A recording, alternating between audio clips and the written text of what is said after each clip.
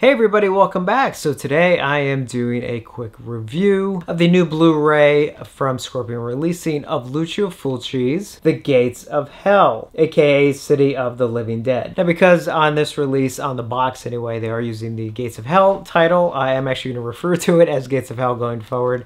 Also, that is actually my preferred title. So this is a release that has been in the works actually for a couple of years. Originally it was with Code Red, and then Scorpion releasing took it over and has spent, oh man, a year and a half at least, I think, working on the restoration. And it is a full 4K restoration. It's not a 4K release, it is a Blu-ray release, but the original restoration, it was done, I believe, in full 4K. And it is based on a scan of the original camera negative coming from Italy. Now, Gates of Hell is a hard title. It's sort of in line a little bit with New York Ripper, where I kind of feel like every video release has always been not quite up to par because it is naturally a very grainy film, just because of the film stock that was used and the way they were processed. Very common, even here in the US, a lot of Hollywood films from that time are actually the same way. And it just has to do with abandoning sort of the older Technicolor process, and then they sort of transition to find less expensive ways to film and process film, and it just made, for a while, it just was a very grainier film stock that was used. So Gates of Hell has had a couple releases already on Blu-ray, going back to actually the start of the Blu-ray format,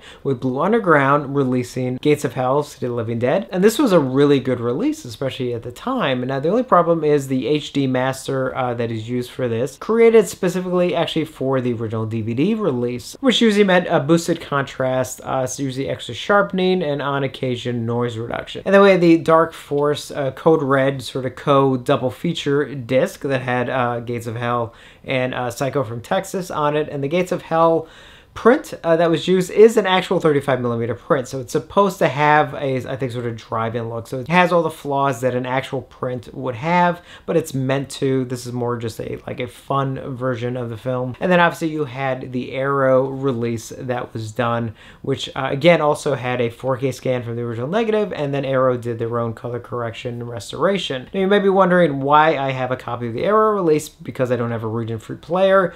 Originally I was supposed to get a region-free player. Long story short, I don't have a region-free player, but I do actually still have a couple Region B releases, and this is actually one of them. So even though I can't watch it, I actually do have this release. Downside is I cannot actually do a side-by-side comparison. Just sort of refer to a couple screenshots that I saw online, but please use that as a caveat, as I don't like to normally do that, but it more has to do more with the color timing, which I will get to in a moment. And so now we have the Scorpion releasing Blu-ray, and I have to say that I was really impressed, because for a film that usually does not look that good, it looks really good. Does it look perfect? No, this is one of those films that probably will never look perfect, but it looks really good. It does still have grain. The grain is just very refined, which is key. So the grain, because if you remove the grain, you remove all the detail from the image, and we don't want that. And the color correction, I thought, looked really good. The only thing that I did notice between this release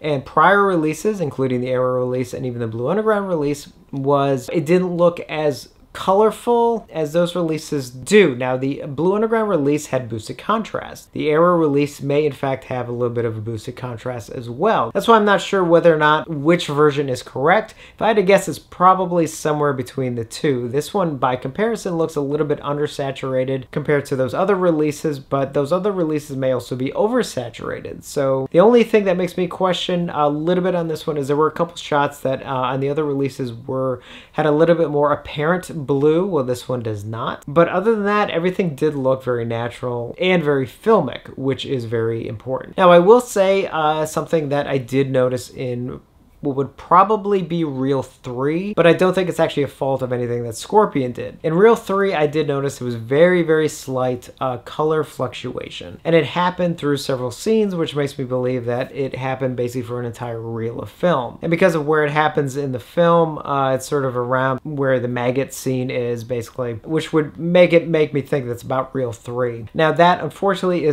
comes from film deterioration, and considering that this film probably is not stored as well as it should be. I'm not surprised that there is deterioration involved, and there really is only so much you can do. Now, I don't know whether or not this is apparent in the Arrow release, because again, I can't watch the Arrow release, unfortunately, so some of you will have to let me know.